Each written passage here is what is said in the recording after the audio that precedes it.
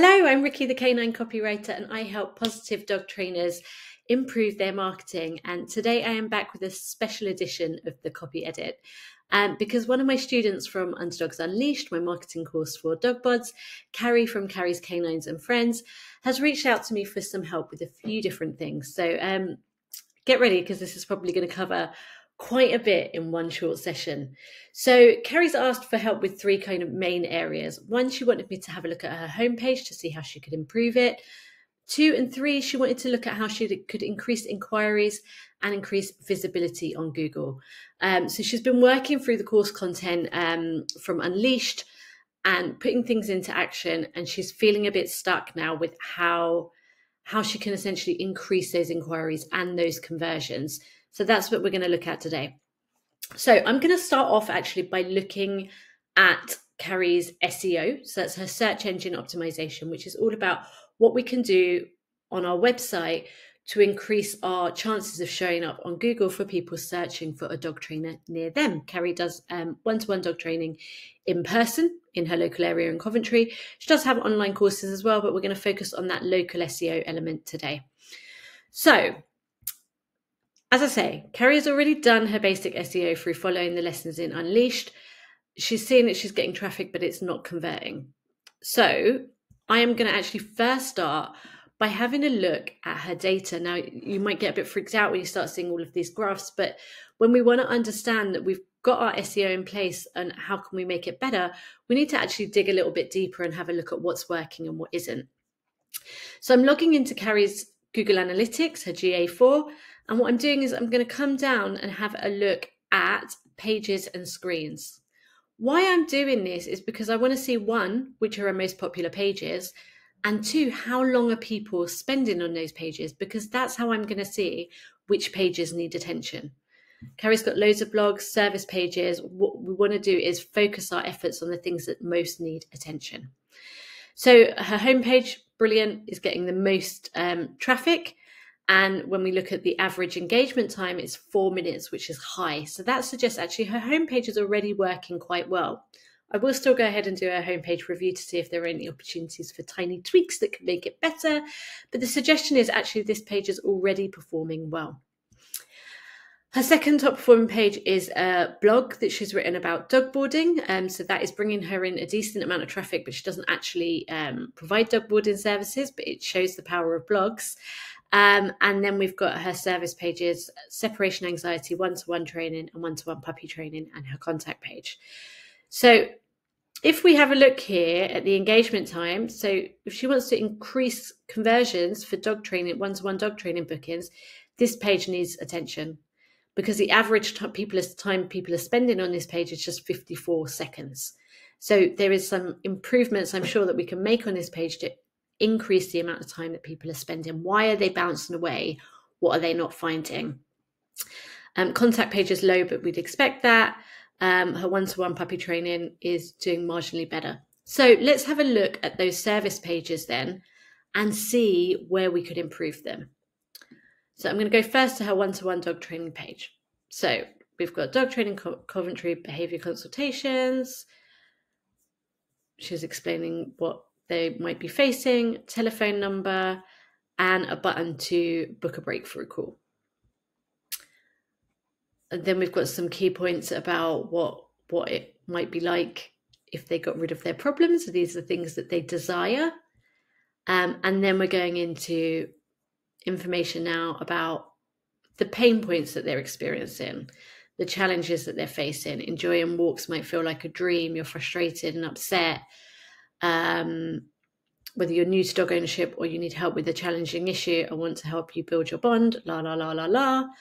And then a list of common dog training problems and behavior problems, helping people identify whether they've got a dog training issue or whether they need behavior support. A little bit about her, and then some button copy.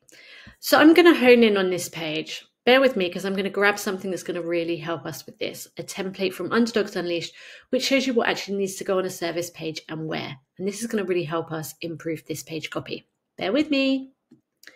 Okie dokie, I have logged into Underdogs Unleashed and I am going to go and grab myself the service page template because this is what her one-to-one dog training page is. And we need some help organizing it so that it's going to convert better and have the right information in the right places. So let's use a template to help us do that. So with this template, we've got the SEO piece, which we don't need to do. I know that she's followed that already. And now we've got what should go on the page, right? So let's bring this over here and compare side by side. So the first thing that we need to have is what the service is, who it's for, and a CTA button. So we know what it is: dog training, Coventry, and behaviour consultations. Fine. But then we've got quite a lot of copy before we're getting to a CTA button. Just jumping back over here, what comes next is what we want to do is introduce the pain points, what life looks like for them, and then hone in on the outcome that the service delivers. And here is, I think, where we might be getting a little bit tripped up. Because when I read this, all of this is pain points. Then we've got a CTA, and then we've got more pain points. And then we've got even more pain points, right? Before eventually going into your training methods and the expert advice and stuff that you're going to get, and then a CTA button. Now, it's really important, if you've watched any of my copy edits before or taken any of my courses, you'll know that I say emotions drive behaviour. It is important for us to speak into the pain points that the people that we want to help are experiencing. And the reason for that is so that they can self-select and recognise, yep, this is me. I'm in the right place. These are the things that I'm experiencing.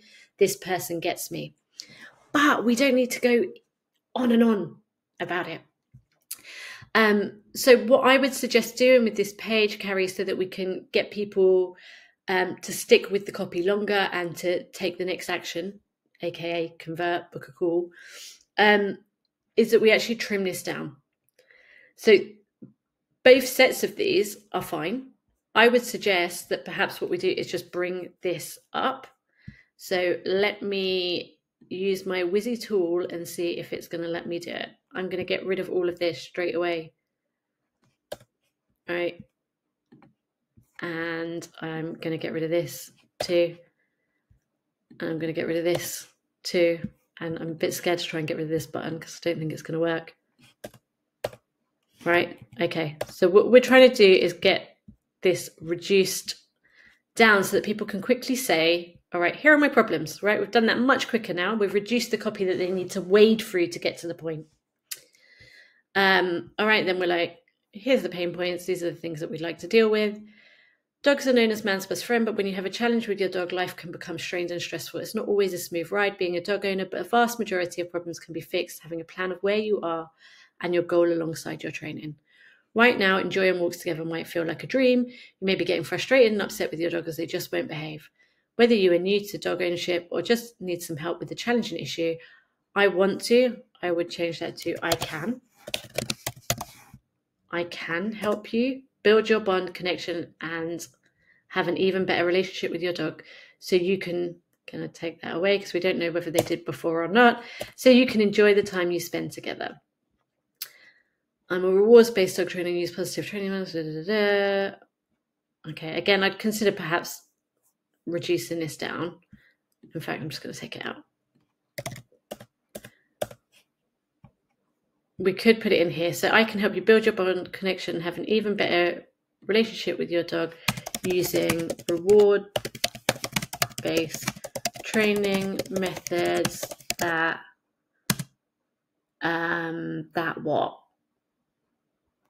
make the time you spend together a joy.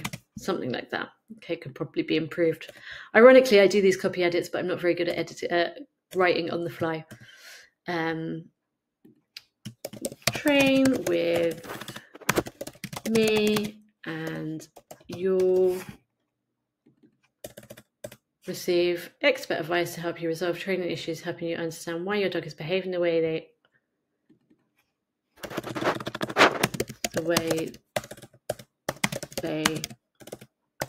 are, so we can. Yeah, so this is just making it a bit more active, I suppose. Train with me and you'll receive my expert advice to help you resolve your issues, help you understand why your dog is behaving the way they are so we can fix it. And I would add in together because that's just like kind of pushing the supportive element of it.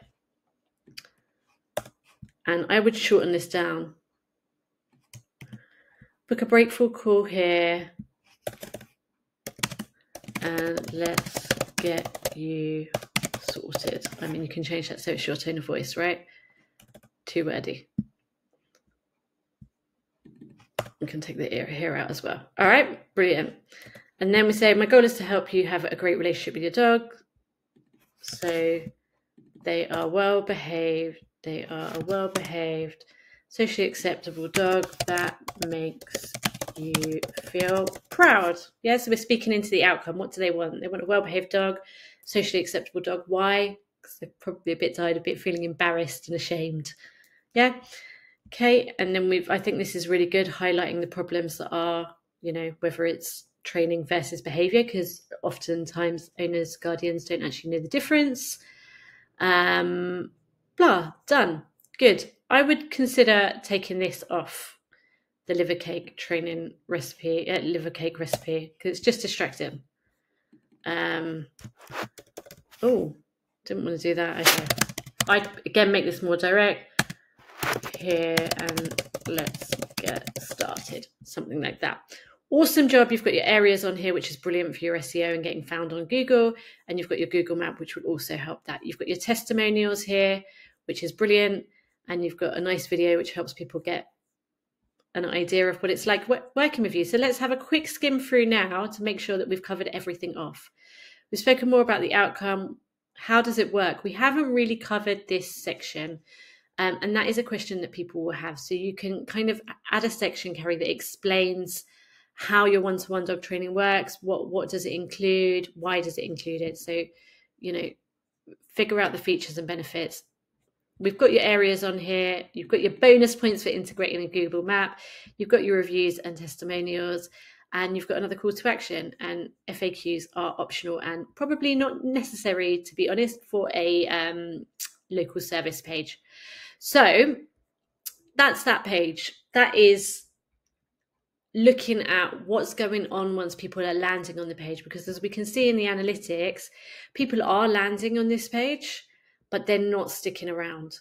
So what I would suggest is that we make those edits to that page, and then we give it some time and we wait and see whether that page engagement goes up and whether inquiries go up. If they do, then we know that what we've done has worked. If they don't, then we need to have another look at it. All right. So I would do the same. Have a look at your one-to-one page for puppy training that also has a fairly low engagement time. Use that template and checklist that you've got within Underdogs Unleashed to help you review that. All right. That's the first piece. The second piece is actually looking a little bit deeper into your SEO. So again, I know that Carrie has done a lot of this work herself, but what I'm going to do is pretend that I've never seen this site before and that Carrie's taken none of my lessons. And let's have a look at the most important pages and see whether they're ticking the SEO boxes. So when it comes to SEO for a local dog trainer, what we want to be doing is making sure that each page on our website, or at least our home and service pages, have a target keyword that is different. So each page should have its own keyword. Your puppy training page would be puppy training. Your dog training page would be dog training. Your dog training classes would be dog training classes, and so on. They should all have their own one, and they should all have that in their title, your area if you're a local dog trainer. So we can see that Carrie's doing a brilliant job of this. Dog training, Coventry, puppy training, Coventry. And we want to have that information also in what's called our meta title and description. That's what comes up on Google when we search for anything, really. So if I Google dog training Coventry, first thing I get is my map pack, which is powered by Google Business. You can go and watch my separate video on that. I'll put a link in the description below. So we need to be doing that as a local dog trainer to get our visibility up, because this is what comes up first for those service-related searches. And at the moment, for me, Carrie's coming up second on the list. Here is her meta title, and here is her meta description. That's what I'm talking about when I mention meta title and description. It's really important because it's how somebody decides on Google whether they click through to your website. Yeah. So that's your visibility piece. That's your SEO piece. Enquiries is connected to your conversion. So that's what they find when they land on that page. That's what we've covered in the first half of this video, the conversion piece. Have we got the right information on that page? Are we presenting it in a way that answers the questions they have and make it easy for them to navigate and build desire for them to take the next step? Yeah. The visibility piece is the SEO. So what do we want to do? Her homepage, assuming the target keyword is dog training, we want to have it in your title and your area in your title and in your meta title and description. All right, so we've got that going on here. I'm not on the homepage. Hang on, let me get back to the homepage because I saw something on this page that I wanted to cover. Oh, this is interesting. Okay, so an extra tip for you, Carrie, is that you need to make this logo clickable so it takes you back to the homepage, or add home to your site navigation, because people are unable to navigate easily back to your homepage at the moment. Should be that I could click that and it would take me back there. So you asked originally for me to have a look at your homepage, Carrie. So we've got the SEO pieces in place. I know that. We've got dog training, Coventry, we've got an intro, we've got your button copy, which is great. We've got, again, what I would say on this page is we've got a lot. Can you see how scrolly that beginning bit is? We've got quite a lot of pain point and not quickly enough, I would say, getting into the services. So I'm going to have a look at editing with that. You've got the section, which I recommend, of the different services you offer. I would like to see this higher up on the page. Got a lovely section with your book and another CTA. We've got reviews, which is great. You've got your Google map, your areas. You're ticking so many of these boxes. You've got your reviews. We've got a lovely story about you. I really enjoyed reading this bit, and it was really brilliant for people to kind of identify and see themselves and understand what you're about. You've got your social proof. You've got your lead magnet. You're banging on all cylinders with this homepage. But what I'd say is this is too long. And the other thing that stood out at me when I first landed on this page was this. So it says dog training in Coventry with Coventry's #1 puppy training specialist. And for me, that produced a little bit of a conflict, because I've got an adult dog and you're a #1 puppy training specialist. That kind of puts some doubt in my mind. If I had a puppy, it would speak to me really strongly. But if I landed on your page with a dog, I might be like, oh, she's really good at training puppies. Maybe she's not so good with adult dogs. So what I would suggest is editing this. I can see from the research that I've done before, you've also been rated in the top 3 of dog trainers in Coventry. So it would be okay for us to strip this out and say, keep that for your puppy training page. Use that copy on your puppy training page. And I would say award-winning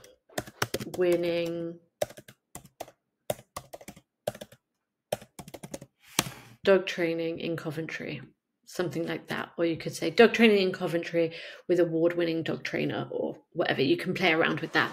But I would remove that kind of conflict between dog and puppy on something like your homepage, where it's attracting different kinds of people. Yeah. Now this piece again is really long. So we've got, is your dog's challenging behavior leaving you stressed? And Has your puppy, perhaps you're feeling overwhelmed, blah, blah, blah, blah. And at Carrie's Canine and Friends, I provide kind and fun reward-based dog training in Coventry. And you've got your local areas in there, which is great for SEO. I would suggest we strip this out, strip this out, strip that out, delete it. I'd probably put a subheading in here, award-winning dog trainer to the rescue, something like that. I would have that as a subheader, right? And then you can say, I've helped countless puppy owners with their puppy training in Coventry, la, la, la, and guided and supported owners. Probably take that bit out. I just want to condense it down because it's very copy heavy. And what really, when we're thinking about the job of the homepage, is we want to get people to the landing page they need as quickly as possible. I'd take this out, maybe move it further down. So we want to make it quicker. I didn't mean to do that. I want to make it quicker for them to get to this bit. Here we go. So now they're landing here. I would potentially even move this below this box.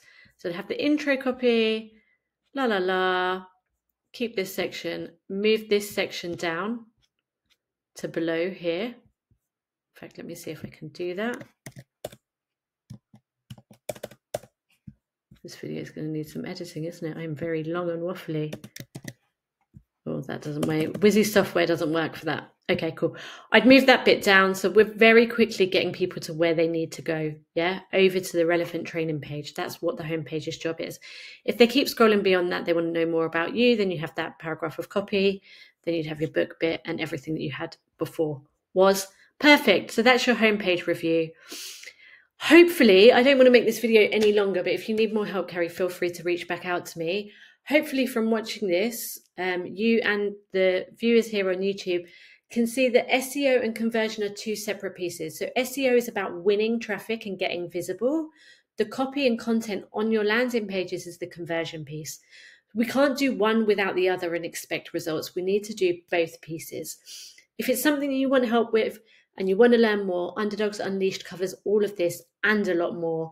It's my self-paced course for positive dog buds, and I'll put the link to that below in the description. Please subscribe to catch future copy edits and get more help with your positive marketing for ethical dog buds. See you soon.